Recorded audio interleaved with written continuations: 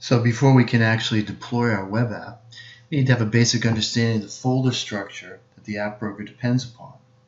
You can see it right here, and I'll go over it in detail in the PowerPoint that's in the background.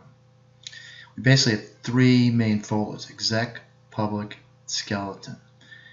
That AppBroker exe is actually the exe that runs as a service, so we don't interact with that directly by running it. It's already in the background running.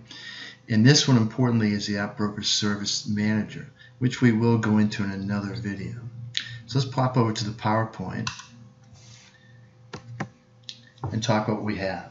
So exec, as I said, is where we place our executables. We create a subfolder under them for each of our web apps, or if we have web apps that share common DLLs, we can put them all into the same subfolder. And we put all of our binaries there: exes, DLLs, and any external images. External images would be files that do not get linked into your binaries. So they're not resources embedded within it, and they are accessed by your program externally.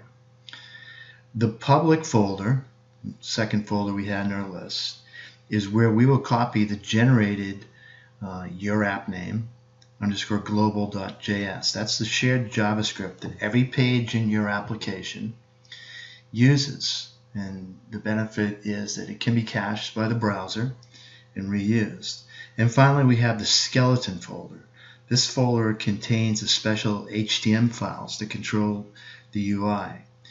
And they are a combination of HTML code and TS script. So these are the three folders that the AppBroker uses to serve up your apps, as I said: exec, public, skeleton. You deploy your apps into a folder that you create under the exec folder. The public folder is used by the AppBroker. Whenever someone attaches and runs your web app, a temporary dynamic folder is created, and the pages that actually are served up to that user are created in that temporary folder.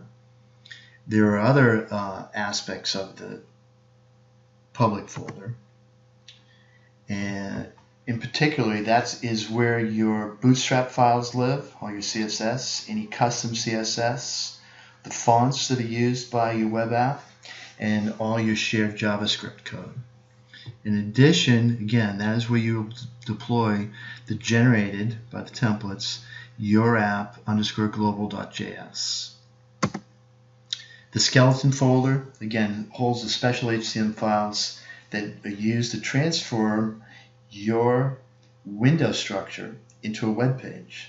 And it enables the communication from the web page to your Clarion native code so that your business logic is executed when your end user interacts with the web page. And so you probably have a good understanding, a fair understanding of the AppBroker structure, so you're almost ready to deploy your app for the web. But first you need to verify the AppBroker configuration settings, and we'll do that in the next video.